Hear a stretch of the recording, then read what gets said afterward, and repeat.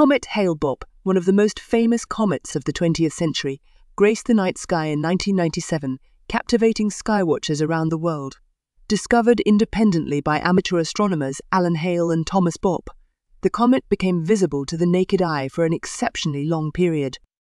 Hale-Bopp, with its bright nucleus and striking tail, became a celestial spectacle as it approached the sun. The comet's remarkable brightness made it visible for several months, allowing enthusiasts and astronomers alike to observe and study its characteristics. Hale-Bopp's nucleus, composed of ices and dust, released gas and dust particles as it neared the sun, creating a brilliant coma and a distinctive double tail. The comet's extended visibility provided a unique opportunity for scientists to conduct extensive observations, unraveling details about its composition and behavior.